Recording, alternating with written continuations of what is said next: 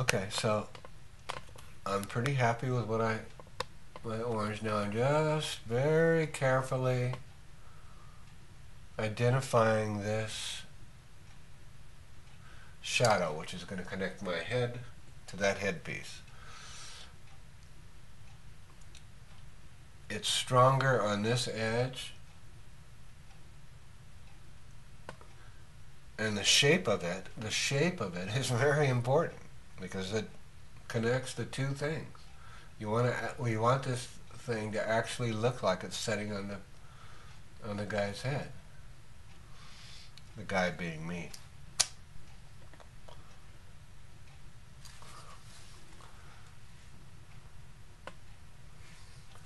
Okay, that looks good. Um, Maybe a little bit more. Um,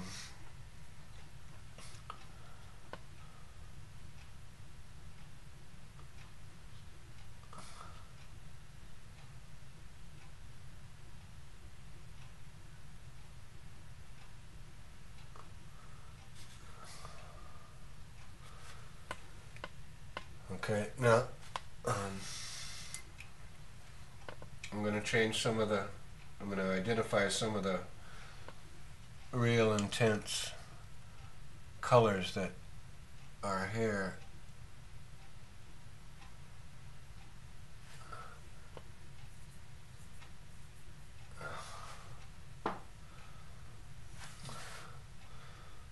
Now, there's always points in all of these paintings, and I've tried to talk about it.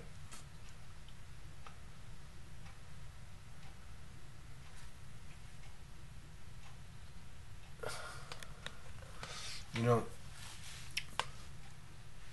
I'm acting a little cavalier when I'm talking about painting this headpiece, and the painting process here is a little cavalier. And by that I mean I'm doing it very quickly, and I'm not taking particular care with every little line. But in the back of my mind, I'm concentrating on what are the lines, where are the places where the color changes in such a way that it's making a difference in the way that I see this picture. And so that's what I'm picking up. Like down in here, as I'm looking at it in the mirror, I'm seeing that there's some strong blues now that are forming, not necessarily blues, there's a whole bunch of colors that are forming the actual shape of this headpiece. And so I'm looking at these very carefully. Right in here, it's the stripes squeeze together and you get a wrinkle. So now I'm thinking about those. Those are now becoming important to me. So I'm putting those in. They're much darker and much stronger. And so I don't necessarily use the colors that I've mixed up. I'm going straight to the palette and making some stronger colors, and I'm identifying where those wrinkles are, and I'm putting them in. And in the process, what's happening is this thing is taking on a life of its own. One of the great things about this kind of painting is it makes you look at stuff. It makes you really pay attention to whatever it is you're painting. And the simplest things take on a life of their own. And I think that that's probably what I enjoy most about painting pictures in a realistic manner. Is it makes me as a human being pay attention to my surroundings, you know.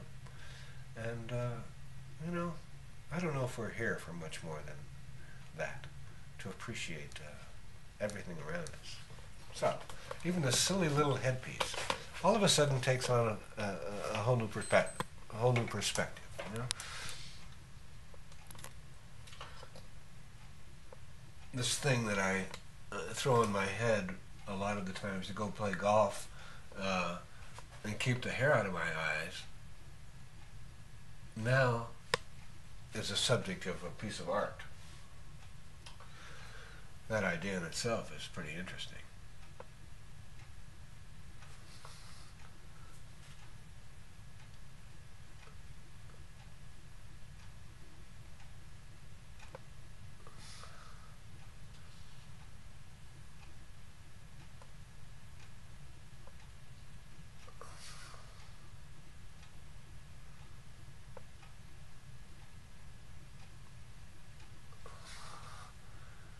see now how this thing has begun to take a shape.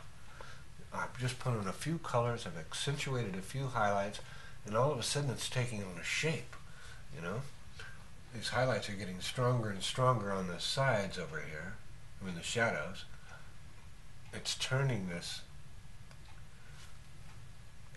headpiece and it's wrapping it around my head.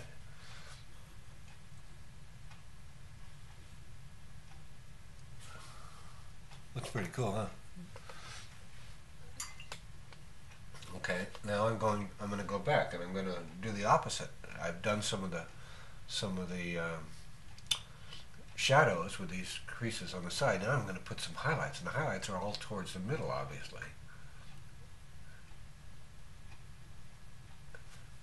And now again, I'm not concerned with actual colors and actual things. I'm just sort of getting an idea of lighting, and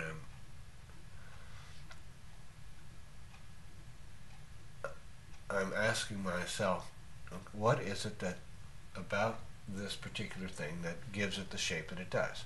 Well, it's obviously where the highlights fall and where the shadows fall, because we've already defined the shape of it.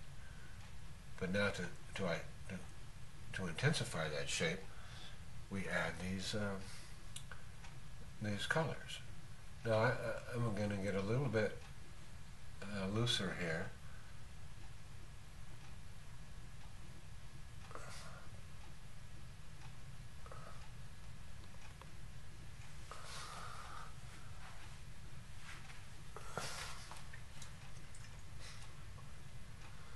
Okay, now I've done that. I'm going to leave that for a minute. What I'm going to do is I want to accentuate this highlight on my forehead. It's brighter than any other highlight in this painting. So I'm going to go back to the palette and I'm going to very quickly mix up a little very, very light highlight. I use some white, I use a little bit of flesh tint, a little bit of Naples, a little bit of raw sienna. And I've just made a very light highlight. I'm checking it here to see if it'll work. That's a little too light. I'm going to add a little bit more flesh tint to darken it up a little bit. I dipped in all these little colors and some raw sienna, and I'm just sort of darkening the basic mixture. That's what I'm doing. Okay, and now I'm going to utilize that color, and I'm just going to touch this highlight up again, so right on the top of my head here.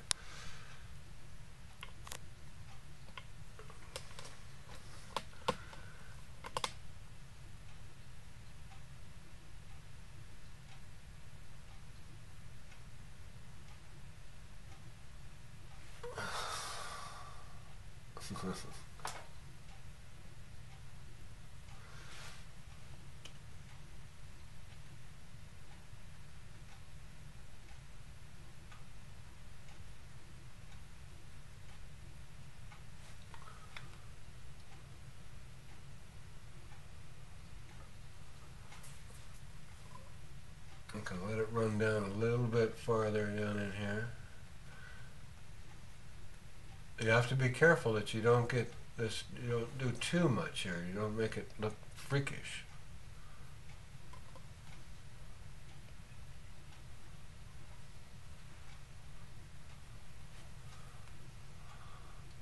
Okay, and now I'm going to accentuate this highlight right up above it. That little red area I was working on before, I'm going to strengthen that up a little bit.